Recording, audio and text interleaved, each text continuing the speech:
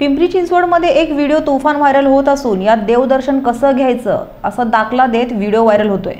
चिंचवडमधील वाकड परिसरात महादेवनगर इथे काल संध्याकाळी संबंधित महिला गेली होती। त्यानंतर महिलेने मोपेड दुचाकी सुरू केली आणि अचानक रेस वाढवला, त्यामुळे महिला दुचाकीसह मंदिरात वेगात गेली। नंदीच्या तिथे जोरात पडली, मात्र सुदैवाने गंभीर जखमी झाली नाही।